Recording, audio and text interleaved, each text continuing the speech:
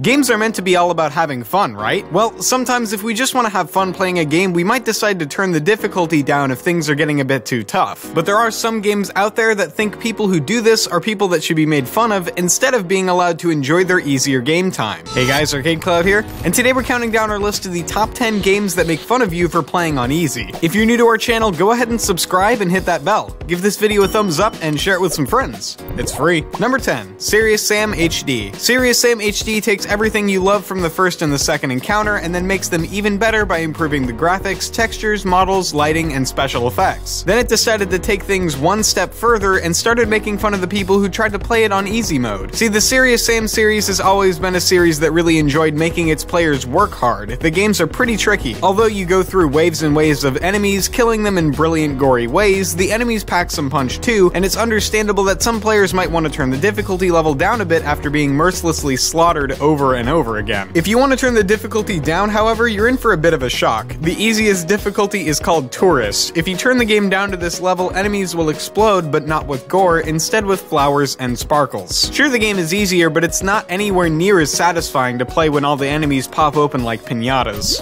Number 9. Ninja Gaiden Black. The Ninja Gaiden series is one of those games that just sort of exists to be hard, so it's understandable that you might want to take the easier way out. The game has a total of 5 levels, the hardest being Master Ninja and the lowest being Ninja Dog. Now this might sound like a fun mode where you play as a puppy who's mastered all the ways of the ninja, but it's nothing like that at all. You gain access to this difficulty by dying 3 times in the first chapter of the game. It will then ask whether you wish to abandon the way of the ninja. You can choose no and keep trying to overcome the obstacles in front of you, or you can choose yes twice and trigger a cutscene. Your partner, Ayane, will say that she's disappointed, but that you should complete the mission. From here on out, your save game's difficulty will be marked as Ninja Dog, which is pretty embarrassing to look at. On the plus side, you do get a bunch more items, higher damage, and weaker enemies. Number 8. Monkey Island 2. Monkey Island 2: LeChuck's Revenge is an adventure game that was developed and published by LucasArts back in 1991. The game is all about the wannabe pirate Guybrush Threepwood and his attempts to find the mysterious treasure of Big Whoop. One of the worst feelings in an adventure game is getting stuck behind a tricky puzzle that you just can't figure out. Well, don't fear, because LeChuck's Revenge has a special light mode that is described as being for beginners and magazine reviewers, which is a pretty obvious dig at games journalists, which I guess was super ahead of its time. The description of the mode reads as, "I've never played an adventure game before, I'm scared." Now if that isn't straight up insulting, I don't know what is. Then again, I guess if that video game journalist who couldn't even beat the tutorial of Cuphead is anything to go by, maybe easy modes for games journalists wouldn't be the worst idea. Number 7. Streets of Rage 3. There are some games out there that are just plain mean, and one of those games is Streets of Rage 3. This side-scrolling beat-em-up was released back in 1994 and is well known for having more than one ending, a complex plot, longer levels, and most importantly for this list, an increased difficulty. In fact, not only did Streets of Rage 3 kick people's butts when they played, it seemed to take a weird pleasure while it kicked them. If you put your game down onto easy mode, you literally couldn't play the final 2 stages of the game, which meant you had to play the whole game over again just to see the final ending. Even worse, if you make it past the 5th stage of the game on easy mode, Robot X will start taunting you for choosing such an easy mode, proclaiming that you play the game just like a beginner. Not only do you have to deal with taunting, you aren't allowed to finish the game. That's beyond making fun of you, it's practically torture. Number 6. Civilization. Civilization is a pretty intense game. When you start a new campaign, you can choose your difficulty, and considering how big and scary Civilization looks, it's understandable if you'd want to try it out on easy before diving into the whole thing. After hours of playing the game, battling over territories and creating cities and strategizing, your performance will be judged. Everything you've done, every war you've won or lost, will be tallied up into a final score and then given a rank depending on how well you perform. Well, that's what happens on every difficulty except from easy mode. On easy, no matter how good or bad you do, you'll be given the rank Warren G. Harding. Now, you might have no idea who this is unless you're actually a history nerd. Harding is actually an American president, but there's a reason you don't remember his name. He was one of the worst presidents in American history.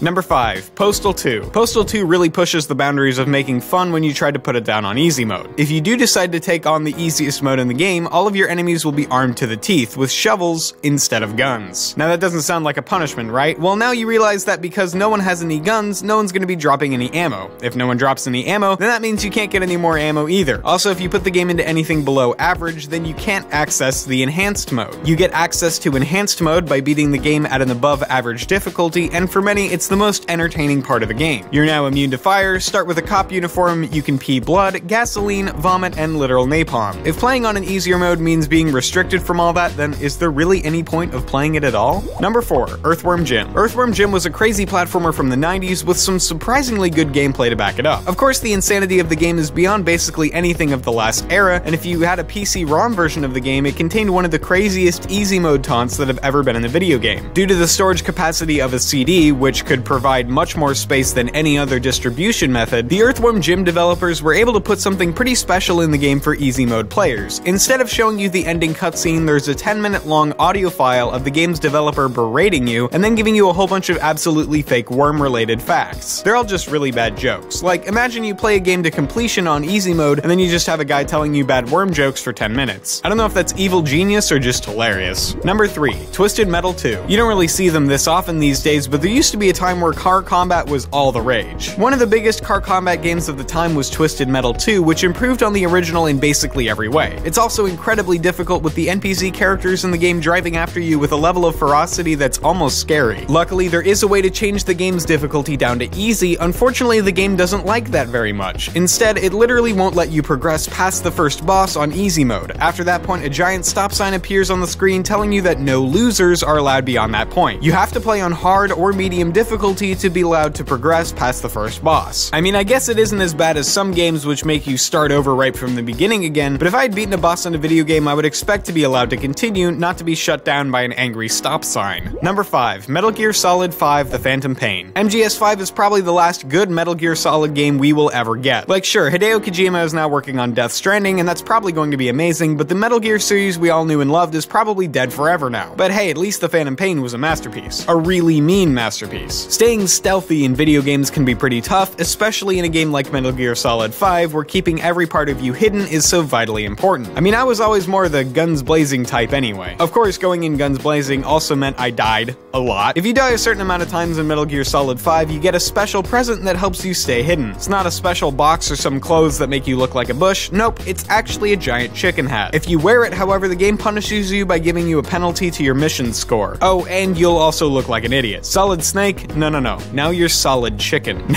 Now I am become chicken, destroyer of worlds. Number 1. Wolfenstein: The New Order. Wolfenstein: The New Order is a game well known for its violence, badass first-person shooting, and its sense of humor. One of the ways it expresses this humor is the difficulty menu. The higher difficulties all have really badass-sounding names like Uber and I Am Death Incarnate, but then you get to the lower difficulties. Don't Hurt Me is still somewhat acceptable, but the easiest playable difficulty is called Can I Play Daddy? If you thought that was bad enough, the caption for this difficulty level reads, Very easy difficulty setting for the spineless gamer. But then the teasing doesn't end there, because the picture next to it in the menu has the main character of the game dressed up as a baby, complete with a little baby's bonnet and pacifier. To be honest, I don't think I could ever bring myself to click on something that was dishing out that level of disrespect. And there you have it, our list of the top 10 games that make fun of you for playing on easy. Do you agree? Did we miss something? Let us know in the comments down below, and don't forget to subscribe for more great videos from ArcadeCloud on Wednesdays, Saturdays, and Sundays. Take care and game on.